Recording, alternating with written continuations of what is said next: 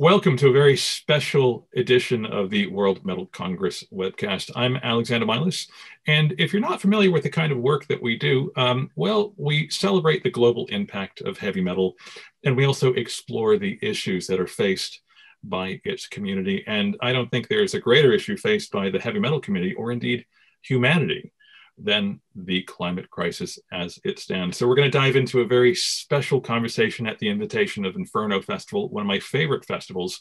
And it's just so great that they also host a conference as well, where we can also explore not just sounds, but these ideas. So before we get to the conversation, I thought it might just be useful to go around the room, perhaps starting with Lena, co-founder of World Metal Congress. And maybe you could tell us a little bit more about what is this all about, this WMC thing we're doing? Hi, everyone. It's really great to be hosted by Inferno to have such an important conversation. I'm Nika and I'm a co-founder of the World Metal Congress. And throughout this pandemic, actually, we've been having a series of webcasts with metal artists, industry figures from all over the world. In the World Metal Congress, we gather people to talk about issues that matter. We celebrate global metal wherever it exists on the planet, which highlights the importance of preserving the planet, I guess, which is one of the reasons why we are here having this conversation today. Very good. And Nika, why don't you tell us a little bit about yourself? Where are you hailing from today? And what is it that keeps you busy? Yes, my name is Nika. I come from Slovenia originally. I'm working at the MetalDays Festival. I don't know how many of you are familiar with it. It's a pretty, not so big festival, 12,000 people in Slovenia. What keeps me busy these days? Well, a lot of things, obviously not very connected to metal because in Slovenia, we're still somewhere just out of the, I don't know which many lockdown, not counting anymore. I am busy. Let's not be mistaken. That we have absolutely no doubt. And finally to Fay, tell us a little bit about Music Declares Emergency and that t-shirt that you're wearing. Perfect. Well, Music Declares Emergency is a group that I'm a co-founder of, and we're a campaigning organisation bringing music into the fight against climate change. So that largely is two things. One, it's helping to green the music industry because from a backing of a green industry, then artists can speak up and speak out, but it's also facilitating artists to get involved, use their voice, use their platforms, and do it en masse, really, so people don't feel like they're going out on a limb and feel like, you know, they're putting themselves out there to be shot down. We're trying to do it all together as an industry, as a huge thing. So we've got a campaign called No Music on a Dead Planet. I'm wearing a very special t-shirt here, No Music on a Dead Planet. We have a bunch of different designs. This one was created by Luke Priest. And for those of you who have already spotted the fact that creating new product is not the best for the environment, it's an incredibly green process. We're working on a sort of circular economy. So the t-shirts are made and you can send them back to the manufacturer at the end of their life cycle to be recycled into new t-shirts. So that's something that we're trying to encourage the music industry to get into. They're each printed to order. So there's no waste stock. Anyone who is in a band or has bands that they manage or record labels, etc., and festivals, anyone who's produced t-shirts will know having boxes and boxes of leftover t-shirts is a pain in the butt. And it's also awful because they go to landfill. So that's sort of the story of the t-shirt. The main thing around these t-shirts is, you know, we all wear our band t-shirts walking down the street so that other people can spot us and say, oh, I like that band too. You know, it's like wearing your something that's important to you on your shirt so that you can have conversations, you can make friends. You go to the gig, you're wearing a t-shirt, you're in the pub maybe beforehand, you can see someone else in a t-shirt, you know that you're kind of already got something in common. So one of the reasons for us creating these No Music on the Dead Planet t-shirts is so you can do that with talking about climate change. Everyone's worried about climate change now. It's not just a niche. No, it's not just the wackos, it's everybody. And it's just sort of letting people know that you're up for talking about it and finding solutions, basically. So yeah, that's the t-shirt. Very good. Well, so it comes across, primarily as an awareness campaign. And I want to put this question to the group, because of course, we have been hearing about the climate change for a long time. I mean, some publications, for instance, The Guardian here in the UK, made an editorial decision to stop calling it climate change and start calling it the climate crisis, because it feels like, as difficult as it is to heap bad news on top of our current pandemic, the things are interlinked, although I think the thing that comes across about the climate crisis is that there is no vaccine. There is no reversing irreversible damage. And when you're talking about geologic timeframes, the human species lifespan is very, very slow. And I guess it's not to be doom and gloom, but to think about perhaps positive ways that we can affect some change. So I suppose the conversation is really important. And so I guess, Nika, I mean, from your perspective as a festival organizer working behind the scenes and so on, people use the word sustainability rather a lot, but I'm not always sure if I understand what that means. But also from a practical standpoint, how easy is it to reduce a carbon footprint? I mean, as a festival organizer, do you feel like the tools are available to you to kind of maybe enact some of those principles? Well, for us, the story started way back in 2008. So things that you have mentioned are nothing new to us. Back then, yes, I think we were like Fay said, we were like aliens at that time. Like, why would you do something like this? Why is this important? Are you crazy? Are you sure you want to do something like this? Nobody's going to come to your festival, and so on. But I think that throughout the years, all this sustainability and ecology and all these notions are somehow got into people's heads, and it's becoming easier and easier. My biggest advice to everybody is to lead by example. I mean, if you have the resources, if you can, of course, financially afford it, because let's be honest, some of the things that maybe you want to do will be expensive, at least for the first year or second year or third year. But eventually, this, if possible, of course, if one can afford it, or a festival can afford it, or an event, it should not be a showstopper, because it's a run on the long way. Nothing will happen throughout the night. First, it's educating people, getting to know I mean, you plan everything, and then on site, suddenly things change and so on. And there will be hiccups that you cannot anticipate even with planning.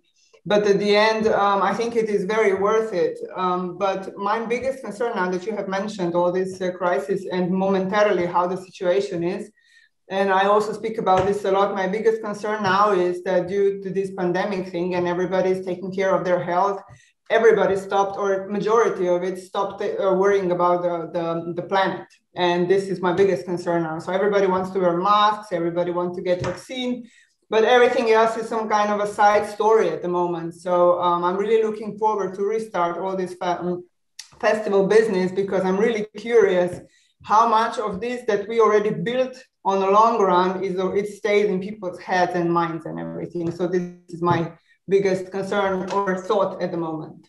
Look, I have to be completely transparent. I live in East London. To me, access to the resources and means to be green in a performative way are all around me.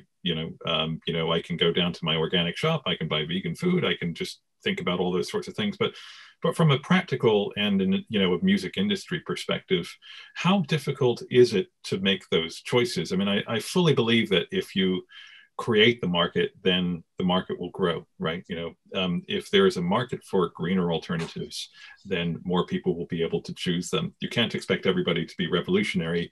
You just have to make it easy for them to make the change. I mean, is that kind of the message that Music Declares Emergency is driving, Fay? Is that what we're trying to put across, that you can actually affect change in that way?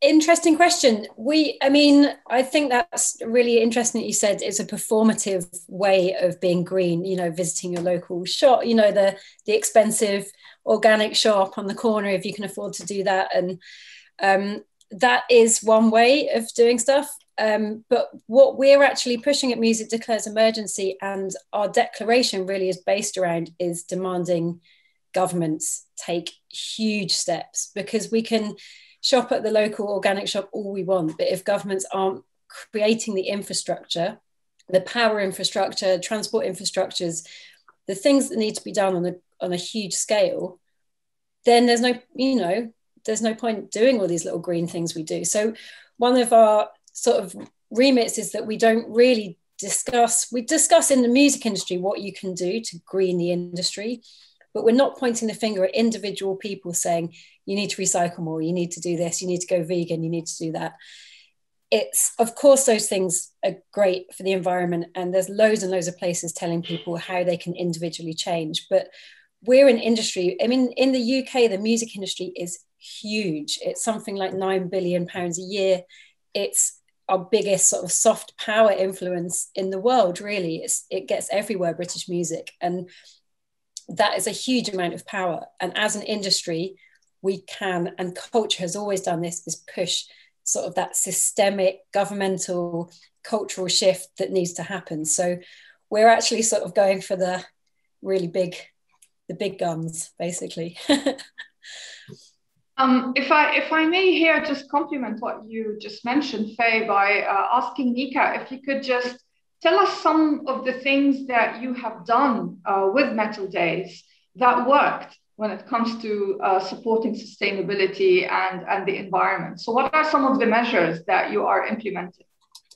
Well, one of the biggest things on our starting point was that we completely eliminated tent pegs at the festival camping area.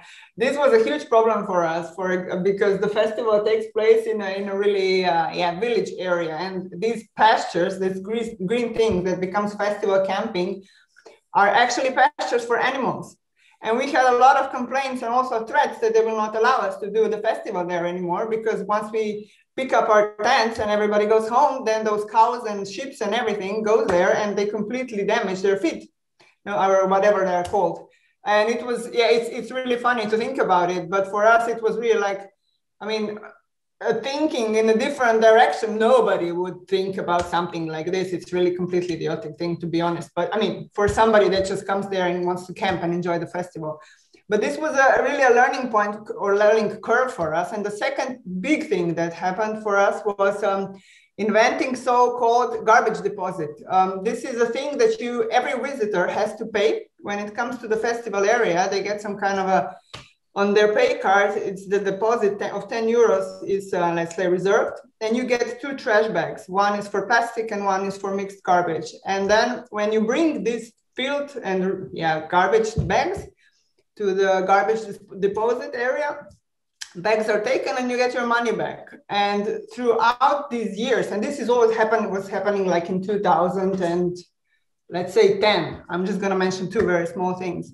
But what I want to point this out to is how the mentality of people changes with the right incentives. You know, if we would probably start with something like threatening people or, try to educate them in a different way, I don't know if this would work. But this, for example, when we actually engaged the people with taking part in this action, it was completely different. Of course, at the beginning, it was like, I still remember the conference when I was explaining this. And people were like, nobody's going to come. People are just not going to come to your festival. Why would somebody just leave 10 euros? Because they don't get it back. If they don't bring the bags with trash, they don't get it back.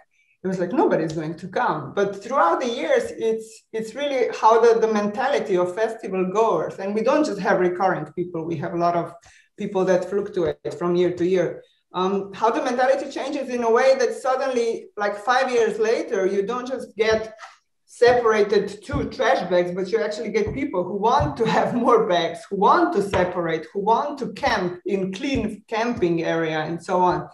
So this is probably the biggest evolution that can happen at the festival area or at the festival if you actually get your festival goers to be your voice, let's say it like this, to be your best example of a behavior or your incentives or sustainability or whatsoever. So this is on my side. And what about the artists? I mean, Fay, you're also an artist, and I'm pretty sure you've had experiences over the years that probably contributed to why you're with Music Declares Emergency today. So can you tell us about the good things and the bad things that you've encountered?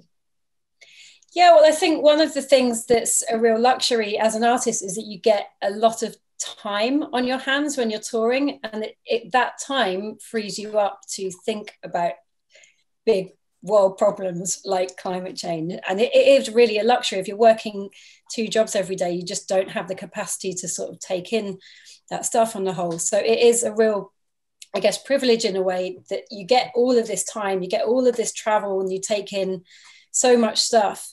And then you realize as you're traveling, every time you get on a flight, the number of flights you get on as a touring artist is insane. The tour, like the what's the routing of the tours can be insane. One time we went all the way around the world in about 3 weeks, and it just was bonkers. And it's not only, it's like the carbon footprint to an extent, but also the amount of time you spend in an airport looking for vegan food, which if anyone's looking for vegan food in an airport, it's a nightmare. But you just spend so much time there. You're not you're not around creativity. You're not around culture. You're just in an airport for so much of your time. And that's not, as an artist, that's not going to help you grow and create good work. So there's loads of different reasons out, you know, alongside the ecological that talk to think about the way we tour and stuff like that. I mean, I'm not for 1 second saying that artists shouldn't tour. It's one of the great things that we have is music from all around the world. That should continue for sure. But it's sort of realizing the footprint of that whilst having so much time sat in an airport lounge to think about it is probably why these 2 things came together for me. But I was also, if I may, just going to say about what Nika was saying, I think it's such a great initiative to offer people money back for their trash. I mean, that's great. It probably saves you money on having it picked up as well. And it just kind of works. Mm-hmm. But also the mentality around it. I think we've all grown up, myself included. You throw your stuff in the bin, it disappears. You flush the toilet, it disappears. It's like this, we're living like babies in a way. You think you can leave your tent pegs in the ground and like mummy's going to pick them up for you. That's the mentality that we're all living in.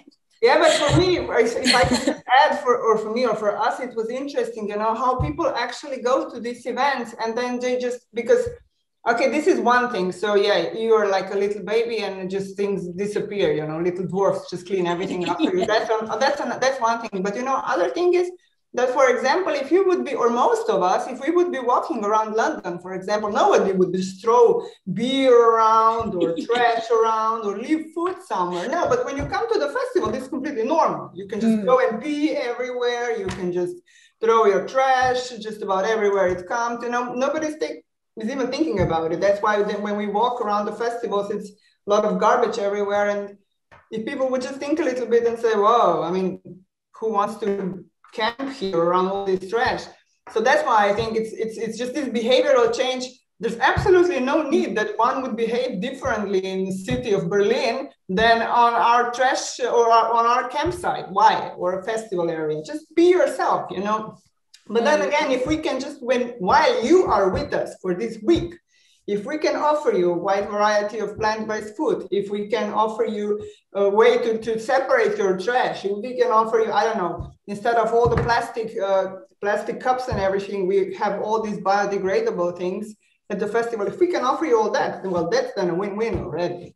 So can I ask, I mean, something that Fay said in relation to MetalDays is really interesting. It's the whole idea of incentivizing people to do things, but also trying to affect change at a policy and a governmental level, you know, not to just pressurize individuals to make change, but also to enact, I guess, much broader sweeping sorts of things. I mean, what would make it easier for a festival promoter to make these sorts of choices? Is it tax incentives? Is it the kind of policy changes that mean it's almost impossible to you know, have a certain size footprint? I mean, what would actually help facilitate? Because I appreciate that we have a very international audience here, but it seems that there's almost like a macro level that is being addressed by things like Music Declares Emergency. And I just wonder what would actually make it easier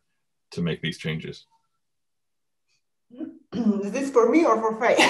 Well, why don't we start with you, Nika? I mean, what would make your life easier? Yeah, I don't know. Taxes for sure are one big thing, but you know, as much as Slovenia is green, let's say, in a way, I still think that this connection between, or at least between these large music events and this sustainability, ecology notion is quite lacking, I would say. I'm not sure how is this going to change now with all this pandemic and things, but I will never forget the fact, for example, I can give you just one example how things work in our country.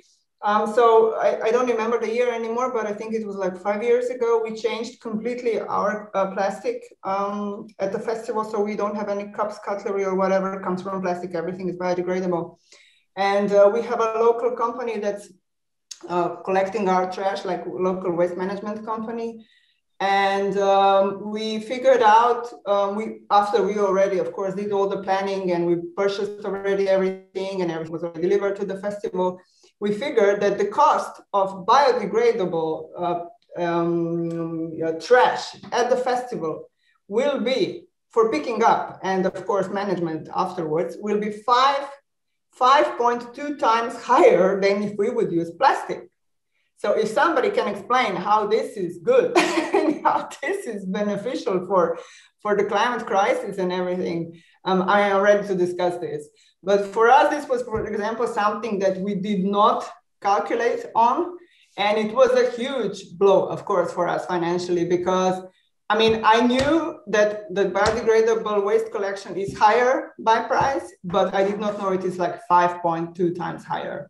And imagine the tonnage of the biodegradable trash after the festival and so on. So this is, for example, something that, and of course we went with this further to the government and so on, but there was just no, nobody, I mean, everybody was like, just use plastic, you know, why are you, people were looking at us like, you're completely crazy. Why would you spend just to, and there's also one thing I need to mention, all the plastic that we would otherwise use, we would get it for free.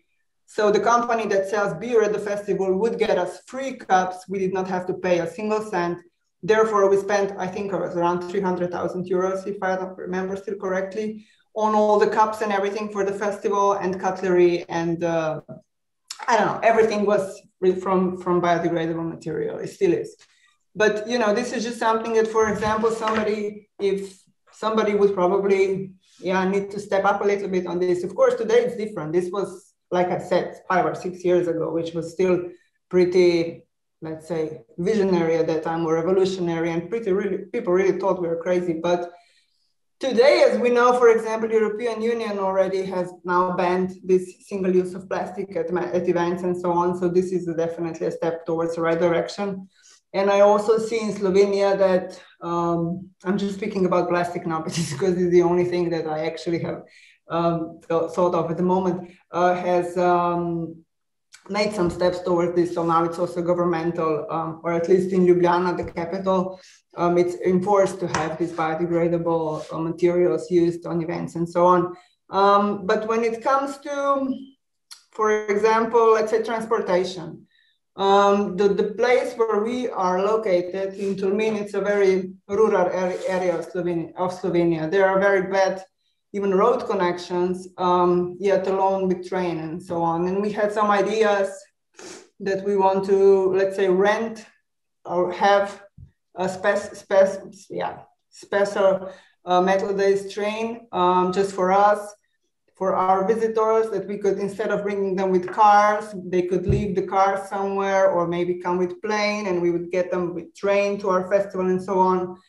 And since the Slovenian railways are governmental, I mean, they're a regional company owned by the government, we thought that maybe this would be a good idea. It did not happen, not yet, and so on. I think everything is just moving really slowly, and that's I can again say my worry from the beginning of this panel, that what's happening now is just going to really slow everything down again. And we are going to end up with sustainability really, really couple of 10 years behind. I really hope I'm wrong.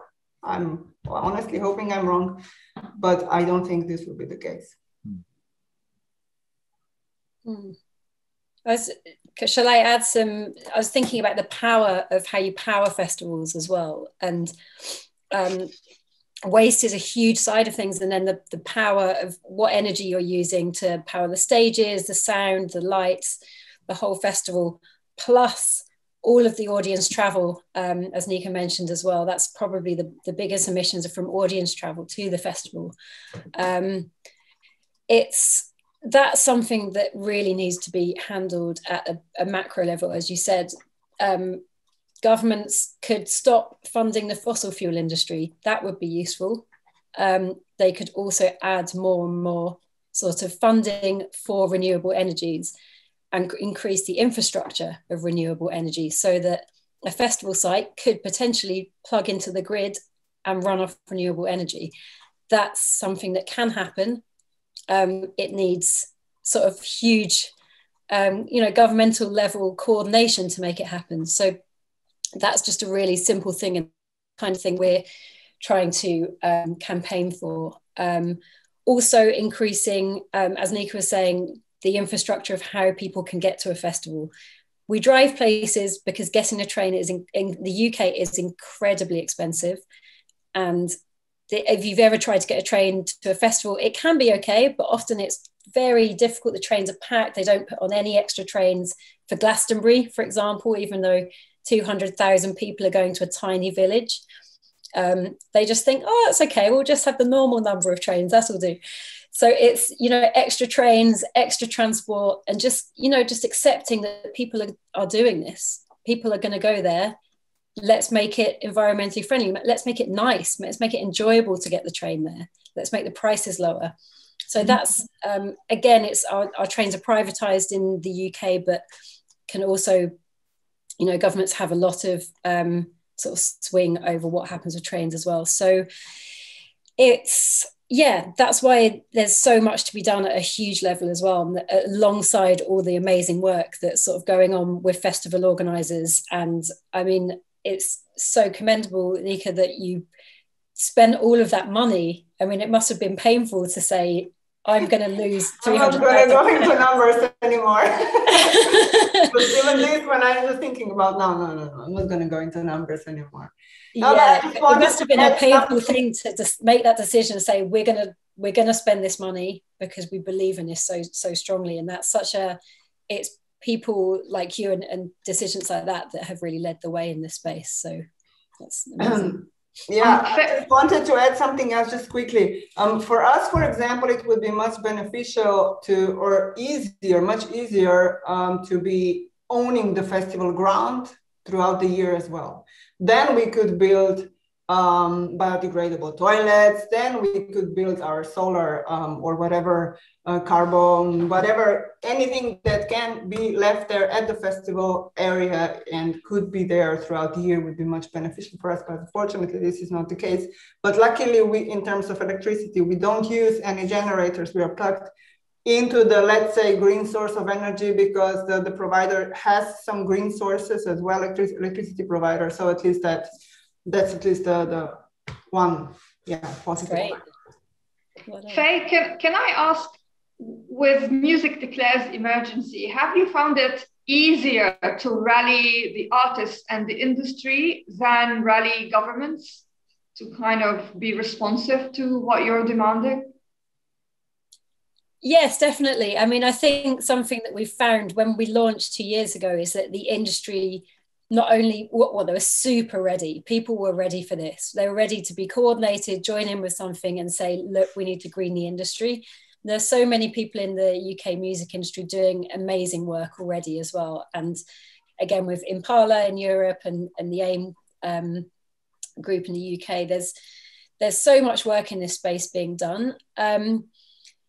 So yeah, I mean, I think with artists, so many people want to speak out, so many artists care. I think a lot of artists have a similar experience that I had, and you start noticing your own climate footprint and have been just genuinely not wanting to be hypocritical, talk about climate whilst also getting on a plane. So one of the things we're trying to do is sort of get away from that who's to blame mindset. We're all part of this system. You know, anyone who's been to a gig of an artist who isn't from their hometown and has paid a ticket is part of that system. Anyone, you know, it's not, if an artist wasn't to travel, then the audience goes to the artist. So that's, you know, many more times less efficient than the artist actually traveling around. So it's one of the things is about, you know, you don't have to be perfect. You don't have to be a completely zero waste, vegan, perfect human being to speak on climate. You know, there's no time for that. There's no time for us to be perfect before we speak out. It's about getting that huge cultural power that music has to speak to audiences. People don't trust politicians anymore. Some people trust scientists, some people don't, but people trust the musicians that they love. They believe in their lyrics, they believe in what they say online, they believe in so many aspects. And that's because it comes from a genuine place. Musicians, like everyone, are just people, and it's speaking out on a topic like this with that level of following and adoration really from your fans is hugely powerful. So yeah, it's a step-by-step process. I think you've got to make the ground. I mean, governments react to what people are going to vote for, really. So or they should, if you're in a country where elections aren't rigged. But so that's what we're sort of trying to create, is that sense of just everyone realizing that everyone else also wants the same thing. We all want action. So yeah. Yeah, and it's interesting that you mentioned voting and, you know, democratic processes. You know, I mean, I'm going to just throw it out there. I suspect that very few people would vote for blatantly pro-racist, pro-homophobic, pro-transphobic policy, right? But when it comes to not railing against things that are clearly going to devastate our environment and so on, people, you know, it's a debatable issue. You know, there are other things that are absolutely set in stone. But when it comes to the environment, there's a wishy-washy approach to policy, but also voting and so on. And I guess what we're really talking about is we're trying to create a world where the unthinkable is no longer possible. You simply will not permit in a democratic, free and fair society that the government is allowed to destroy the environment, that corporations are allowed to behave in an unchecked fashion. You need to make it as unpalatable as any of these other violations of this isn't science policy. Environmental policy is about human rights. It's about future generations. And I suppose I want to use that as a premise for an open-ended question. And I don't want to be too, you know, critical of anything. But, you know, where do we stand with, I think, something that we've all heard about? For instance, like Extinction Rebellion, you know, which everybody has heard of, right? You know, an enormous environmental awareness campaign. But what's the difference between something like that and an organization, perhaps Fay can speak on this, an organization that's actually pressuring government to actually affect change? You know, because, you know, displaying how you feel about things is very different from actually going out there and altering the trajectory of history and so on. Is there a danger in flag waving when what we really need right now is immediate action?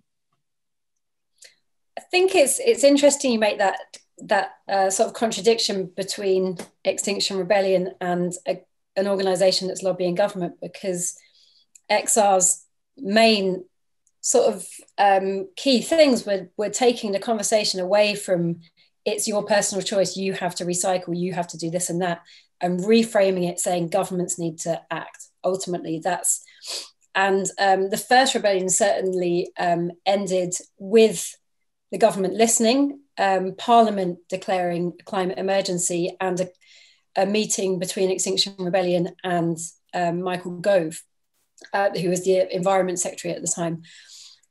So I think those two things are one and the same thing. And I think it's been a really important part of the climate movement, that messaging, the emergency messaging that came from Extinction Rebellion, and also the reframing of it being this, it's your fault if you're not vegan, it's your fault if you're doing something incorrectly, you're not recycling properly, and saying, no, actually, yes, of course, that stuff as well, but really it's governments who are the only sort of, I mean, governments have known about these issues for 30, 40 years. It's not new. It's just this, actually, we need to do something now. It's as we say in England, it's squeaky bum time, as they say. I don't know if that's a really weird comment to say, but I think that's something that Extinction Rebellion have done really, really well, even though they're incredibly unpopular throughout certain populaces. They didn't set out to be popular. They set out to create some change. So I think they've done that really effectively. I mean, personally, I'm quite encouraged, to be honest, by this conversation, because I'm seeing very high complementarity between what Nika's doing and what your organization is doing, Fay, because it's very clear that you need both. You need the kinds of grassroots awareness and, in a way, mobilization by practice, if we can call it that Nika's doing. And at the same time, the level of lobbying that Music Declares Emergency is doing. And the lobbying is, as you're saying, part of it is directed at the industry. I mean, I was looking at some of your campaigns, such as a campaign to stop using jewel cases for CDs because they're not recyclable. And as you said, the harder question, which is addressing policy and addressing governments. And as you said, the combination of both, as displayed by perhaps Extinction Rebellion, the large constituency that the music scene can present, can hopefully show governments that there is a way out and that there is enough support out there at the popular level, you know, by people for these things to improve. So yes, this will take time, but you know, when do we stop? We can't just say it's too early. We have to do it now, and this is very very encouraging. But I also know, because again, we're the World Metal Congress and we deal with the globe. There are so many places around the world where the environment, unfortunately, is not even on any high priority list for governments. You know, we're talking places in the developing world where they, you know, might say, you know what, we have bigger issues to deal with right now.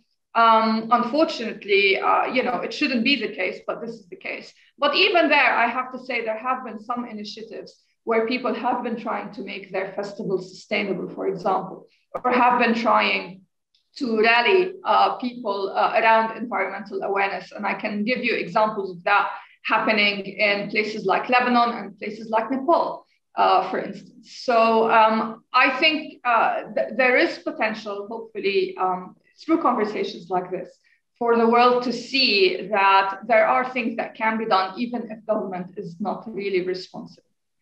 So thank you. I'm very encouraged today. Indeed, it's a great conversation to be having, and these are important issues because they really do affect us all. You know, it's something that Fay said. You know, I don't want to date myself, but you know, look, I'm 44 years old, and I remember when recycling was a brand new thing, and it's like, literally, what is this symbol, and why are we doing it? You know, and the response is, why are we doing this? Why are we playing with garbage and all that? A lot of this is really about just getting in front of people, isn't it? You know, it's not really difficult to argue. Do you A, want to destroy the planet, or B, preserve the planet? Pretty much everybody is in favor of A, but what that actually means in terms of your choices, but also your consumer choices, is something that is really interesting to me. And I wonder, Nika, in terms of how you communicate to people who buy tickets that you are a environmentally conscious organization and so on. I mean, obviously, that's so important. I mean, to be honest, if I have a choice between two festivals to go to, I'm going to try and choose the one that I think is probably, you know, got a great lineup, but a swinging vote is also going to go toward one that I feel cares about our world as well. So how do you communicate that to everyday people? I mean, is it just something that's happening quietly behind the scenes, or do you kind of let people know that this is what you're up to? We communicate carefully. No, I'm kidding.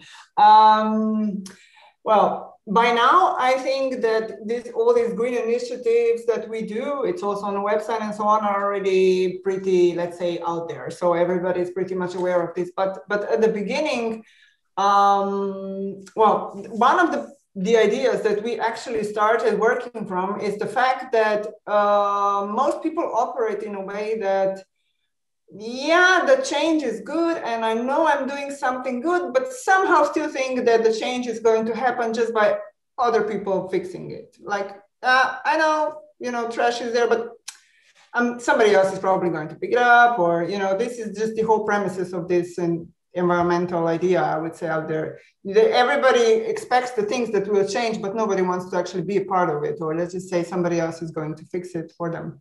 That's also one of the reasons why government has to be included in this, because I personally know people that actually, or let's say we're friends, just told me, yeah, I know that this, let's say, I know that not plant-based food, eating meat, for example, every day is bad for me and my kids and environment. But once the government will say it's bad, then I'm going to be a part of it, but not until then.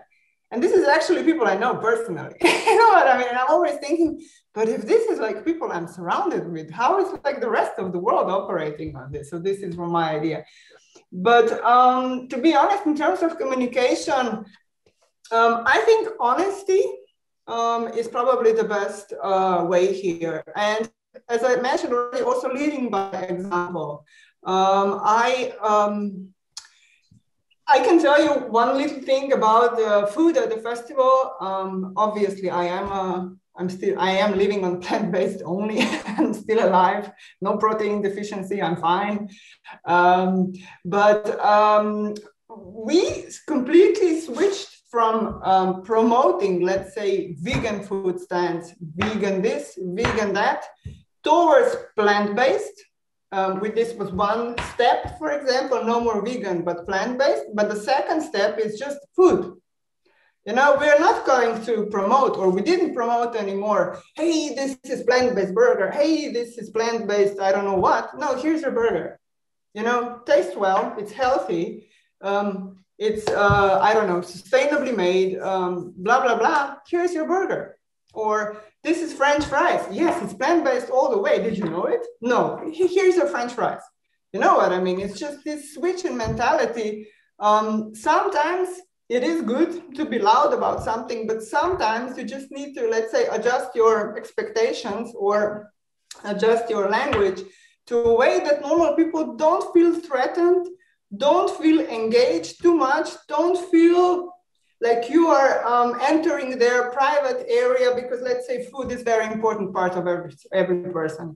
And if you are just like digging too much in there, something that they feel comfortable at, probably it's going to end up in not so good ways. So if you are just choosing the words carefully and approaches, I think we can come a long way like this. Very well said. Mm. So I guess, you know, in terms of our time, unfortunately, we can't claim to have all the answers, but I think we framed some incredibly important questions. But I think, as Nika said at the very start of our conversation, sometimes you just have to show a little bit of leadership by example. You know, you just have to do it. And I think, Fay, as you said, you can't always be perfect. You just have to try. You know, there is no complete solution to this problem. It is systemic. It affects every level of society. And I'm so pleased to be hosted by Inferno Festival with the World Metal Congress to talk about these issues, because it is such an important one, arguably the most important one there is. I mean, a final thought, Lena? Well, just to say that we need to keep this conversation going, and not just through festivals like Inferno and the World Metal Congress webcasts, and even face-to-face meetings when we are able to have them next, but all of us by practice, and everyone can do what they can.